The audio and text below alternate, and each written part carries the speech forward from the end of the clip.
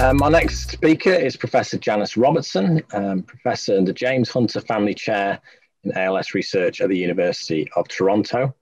And Janice gained a PhD at the King's College London in the UK, followed by a fellowship at McGill University over to Canada, Montreal, and started a lab in 2004 at the TANS Centre for Research in Neurodegenerative Disease at the University of Toronto. And her focus is identifying new treatments through understanding of the molecular mechanisms of disease. Thank you. Over to you, Janice.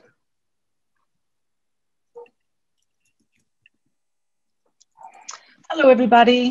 Thank you for joining us today, and thank you, Nick, for that very kind introduction. Today, I'm going to be talking about the science behind the treatments, how we get there. When you receive a therapy in the clinic, there's a tremendous amount of research that goes into the development of these therapies. And I just want to describe a little bit about the steps that we've had to go through to achieve this goal.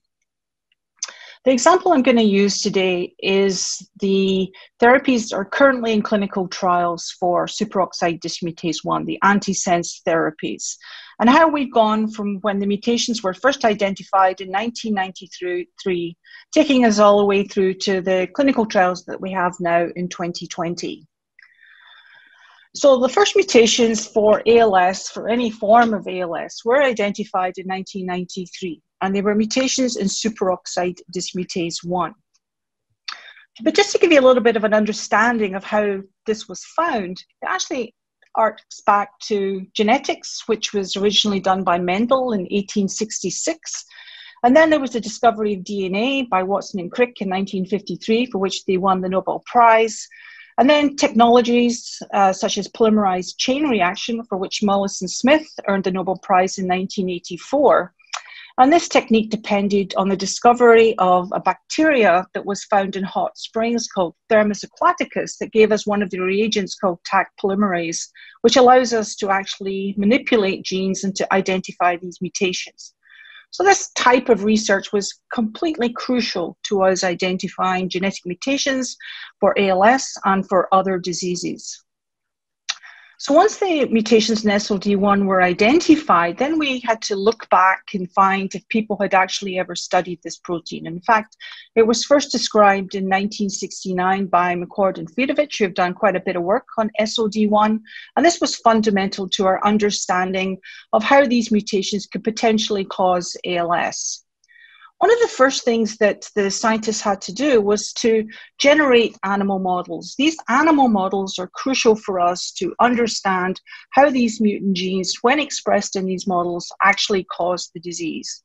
And the first model, the first mouse model that was generated expressing mutated forms of SOD1 was developed in 1994.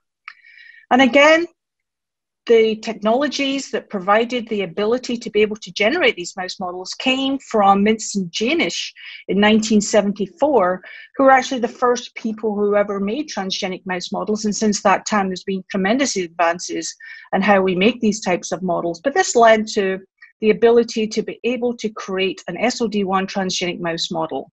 And these mouse models have been vital for us to understand the mechanistic basis of the disease. One of the first things that was discovered was that the mutations in SOD1, and SOD1 is an enzyme that's involved in removing free radicals, is that these mutations do not cause a loss of the normal function of SOD1. In fact, what happens is that these mutations cause the protein to adopt an abnormal gain of toxic function. Subsequent studies to try to understand what this toxic gain of function could be have led to scientists, thousands of scientists around the world, looking at mechanisms of the disease using these mouse models and other models. And certain pathways have been identified, such as glutamate excitotoxicity, in which the basis of one of the first drugs that was ever used for the treatment of ALS, riluzole, was developed. Endoplasmic reticulum stress, mitochondrial dysfunction, oxidative stress, bioenergetic defects, and axonal transport defects. And scientists, thousands of scientists, have been working on these particular pathways and are still doing this today. And this actually informs us on other forms of ALS as well. A pivotal finding was in 1998 that the mutations in SOD1 caused the protein to aggregate, and this was shown in mice. Here we can see some tissue from an animal, from a spinal cord, from a mouse expressing a mutant form of SOD1, and this brown staining, this ugly brown staining here in this big round inclusion here is actually aggregated SOD1. Subsequently, it was found that the mutations in SOD1 caused the protein to misfold. And just to put this in a little bit more context, I'll just put my picture off here just for a minute, is if we imagine a piece of paper. This piece of paper can be folded as such into different shapes. And this folding is important for the function of that protein. So you can see we have these different shapes here that can be produced from the same piece of paper. But you have certain shapes that are absolutely required for the normal function of the protein. What happens in ALS is that the mutations in the SOD1 protein cause the protein to become misfolded. So here we have a normally folded protein, and here we have an abnormally misfolded protein. And this is what the mutations in SOD1 cause the protein to do. These misfolded forms of SOD1 accumulate together, and these form aggregates. And this is what we see in the disease. This misfolded aggregated SOD1 through numerous studies from labs across the world have been shown to actually cause the neurons to die. So this folding or misfolding of SOD1 into these structures and the formation of these aggregates, this is what's causing the motor neurons to die and is the early steps in causing ALS. So when we look at the normal SOD1 protein here, I've represented it here as this kind of linear strand. And then in SOD1, when you have mutations in the protein, it causes it to misfold. And we have lots of SOD1 in our cells, and here we have representations of all these different SOD1 molecules within the cell. And within ALS, these SOD1 molecules form these aggregates. They misfold and they aggregate. So one of the key therapeutic strategies that's come from the science behind this understanding that these mutations are acting through causing the protein to misfold and aggregate is that if we reduce the amount of SOD1 protein, if we have less SOD1 protein, then we will have less aggregates. And this has been a key therapeutic strategy. It's led to the antisense therapies.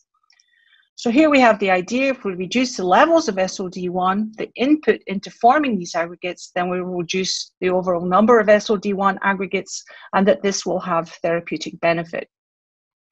And so this led to the first clinical trial, or the first testing in animals, I should say, using antisense oligonucleotides to knock down SOD1. That was in 2006. This work came from a study that was actually developed in 1978 when the first antisense oligonucleotides were done by Zemchek and Stevenson. To provide this technology, they allowed us through the years to actually develop it for the use for targeting mutated forms of SOD1. In 2007, it was found that this misfolding of SOD1 actually does occur in SOD1 cases caused by mutations in SOD1. And this is what the misfolded aggregated SOD1 looks like in motor neurons of people who have carried different types of mutations of SOD1. And all this brown staining here is this aggregated misfolded SOD1, basically garbage built up in the cell. And the idea is that if we can prevent the formation of this garbage, this buildup, then this will provide therapeutic benefit. And in fact, this has been shown through immunotherapeutic targeting of misfolded SOD1. So if you actually use immune approaches, you can remove this misfolded SOD1, and this can provide therapeutic benefit in the mouse models. But of course, when we think about immunotherapies and immunizations, and we're very aware of it these days with COVID, the first description of an immunization actually came from China, Wan Quan, who lived from 1499 to 1582. Then we're aware of Jenner, who developed the smallpox vaccine. And then probably more in recent memory is Joseph Salk, who developed the polio vaccine in 1955. So all of this research expertise has been there for many, many years, which allows these types of studies to be advanced in ALS. Interestingly, in 2010, it was discovered that this misfolded SOD1 can be detected in sporadic ALS patients as well, which suggests potentially that therapies targeting misfolded SOD1 would not only work in cases caused by mutations in SOD1, but potentially, we don't know for sure yet, could potentially have a benefit in people with sporadic ALS. In 2013, there was the first phase 1 clinical trial of the SOD1 antisense therapy that was originally tested in animals in 2006. And this was primarily a safety trial to make sure that if you knock down SOD1 in a human being, that this does not have negative consequences. And it looked like it was tolerable and it was safe. In a study in 2018, where there's been more advances in the development of more sophisticated SOD1 antisense oligonucleotide therapies, it was found that when this was treated with these types, there was an extension of survival in SOD1 transgenic mice, and importantly, it was shown that this actually lowered the levels of SOD1 itself. And as I'd mentioned, if you can lower the levels of SOD1, then you can lower the levels of misfolded aggregated SOD1 and provide therapeutic benefit. Then excitingly, in 2020, there was the report that's been going on for the last couple of years. There was a phase 1/2 clinical trial using Robertson, which was developed by Ionis Therapeutics and also licensed by Biogen, who are actually sponsoring this meeting here today. We thank them very much. And this SOD1 therapy is being tested in patients who carry the SOD1 mutation, and very importantly, it's been shown to lower SOD1 levels. And so the results of this also depended on biomarker studies to actually see whether or not we could have a readout of the therapeutic benefit. One of the reagents that was used for this was neurofilament biomarkers. And here again, we can see that this came from work that was actually done in 1996, originally actually started in the 1980s. And this fed into providing these results from the clinical trials.